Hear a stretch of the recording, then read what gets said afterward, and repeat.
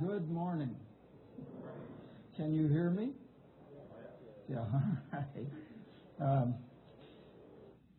I don't want to tell you how to run your church, but it would be good to have a little light right on the Bible. Okay. Is God speaking to you? Well, I left Akron in 1977 to go to Canada, so been gone a long time. Come back for visits because I have a son that lives in the Akron area. And every time I think about the revival we experienced in Akron, my heart gets full. I think about the wonder of God's presence. And God gave me a psalm then, and I'm not going to speak on that this morning because God won't let me. He wants me to do something else. And the last brother just gave the introduction to my sermon, so so I have to do it. But oh, thank you. Perfect. There you go. You see, you have not because you asked not. You asked. But the scripture God gave me in revival, Psalm 126, when the Lord turned again the captivity of Zion, we were like them that dream. I tell you, when God comes, it's like a dream. You want to pinch yourself. Say, is this really happening? Wow. When the Lord turned again the captivity of Zion, we were like them that dream. Then was our mouth filled with laughter, and our tongue was singing. And you've never heard singing until you hear it in revival. Then said they among the heathen, the Lord has done great things for them. The Lord has done great things for us, whereof we are glad. Turn again our captivity, O Lord, as streams in the south. They that sow in tears shall reap in joy. He who goes forth weeping, bearing precious seed, shall doubtless come again with rejoicing, bring the sheaves with him. And that was the time of God's visitation, time of laughter. I remember standing on the platform. I smiled and laughed until my face was stiff. And just letting God do what He wanted to do. So I just want to encourage your hearts. That has happened right here in this part of Ohio. And it's been a long time ago. But God wants to do it again. Amen?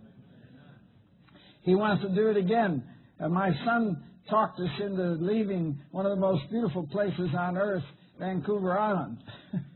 And coming back here, he said, I've let you go all these years because you were serving God. And that was all right. But now you've retired for the third time. And, of course, being retired is just being tired all over again. That's all. So said, you're not going to pastor a church anymore, so it's time to come back here and give the rest of your time to us. And so I said, well, I'll pray about it. Went to pray. And the first scripture came to my mind is, what does the Lord require of thee but to do justice? And my son had said, that's just and right, that you should do that. So I said, all right, that's it. And we sold our home and furniture and everything and came back. But once we got back and got settled, then God began to work powerfully in my heart. And He said, you didn't just come back here to be with your children in your last years. You came back here to do more than that. And I tell you, for the last couple of weeks, I've been running. And God is moving, and God is at work. Isn't it wonderful how He's touching hearts here? God wants, longs, yearns with a heart of love to bring revival to His church and to save people by the millions. He longs to do that. But God is not morally free to do everything He wants to do. Do you know that? God cannot lie. Amen? There's some things God cannot do. He cannot be untrue to Himself. He is God. He can never change. And God longs to do things for us, but sometimes He's not morally free to do them for us, and it's because there are things we need to do. And so I believe that with all my heart, and I believe God wants to do some new, fresh, wonderful things in this part of Ohio. Amen? All right, let's believe it. Now, I want to begin this morning with my secondary text, and then I'll get to my main one shortly. But my secondary text, of course, is that great passage, 2 Chronicles 7:14. If my people, he's talking about God's people, which are called by my name. Are you a Christian? Let's see your hand if you're a Christian. You're a Christian? Yeah, you're a Christ one, right? A Christ one. You're called by His name. My people, said God, my people, not the world's people, my people, which are called by my name, shall humble themselves. Don't wait until God humbles us, right? Because that's rough. Don't do that. They humble themselves and pray and seek my face, and we could preach on all those things for weeks. And turn from their wicked ways. Then will I hear from heaven and will forgive their sin, not the world's sin, their sin, the sin of God's people, and I will heal their land. Oh, our land needs healing.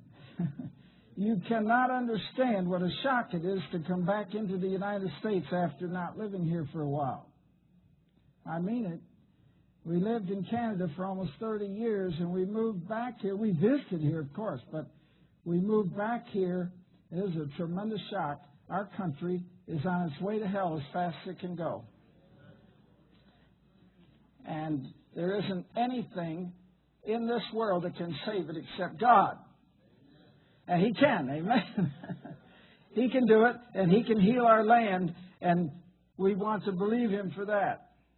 And so, of course, I have to ask the question, you already heard it in the message before, powerful, wonderful message. Never heard anyone preach on that passage that way before, have you? That was a message to our hearts. Is it true that the terrible wickedness of unbelievers in our world is what is causing the downward trend of our society? And, of course, the answer that we've heard this morning, and you know it's true, no, it is not. It is not the world. Our text tells us clearly it's God's people. So do God's people have wicked ways? Well, they must, or God wouldn't say for them to turn from them, right? God says turn from our wicked ways. So we must have, God's people must have wicked ways. Now, I've been licensed in the Christian Missionary Alliance for over 60 years preaching. And I've been in revival ministry for many years now. And I have had a chance to see what is wrong with God's people. You say, well, it's sin. Yes, it's sin. But I want to define it a little more closely this morning. There are three wicked ways of God's people, and I can only give you one, okay? You'll have to get the other two some other time.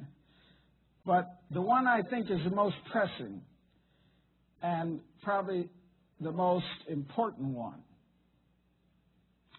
is the wicked way of worldliness.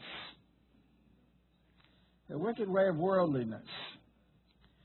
Now, my primary text for my message this morning is one that you could guess, 1 John 2, the first epistle of John, chapter 2, verses 15 to 17. And it says, love not the world, neither the things that are in the world. If any man love the world, the love of the Father is not in him. For all that is in the world, the lust of the flesh, the lust of the eyes, and the pride of life is not of the Father, but is of the world.